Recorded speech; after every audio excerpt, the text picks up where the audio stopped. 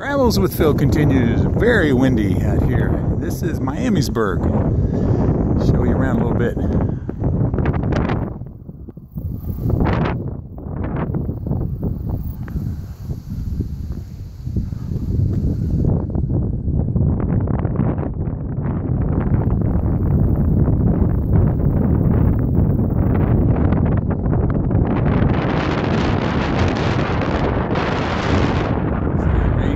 Distance there. Alright.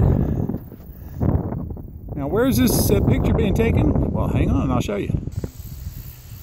Alright, this is where it's being taken from, the Miamisburg Mound.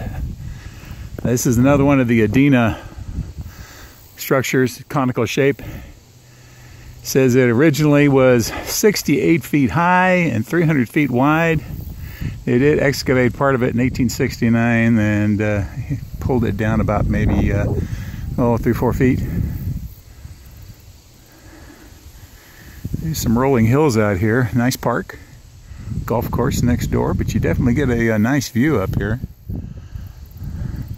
Now, according to the sign over here, it says the conical shape were typical of burials, and since there weren't any other earthworks around, they think that's what it was.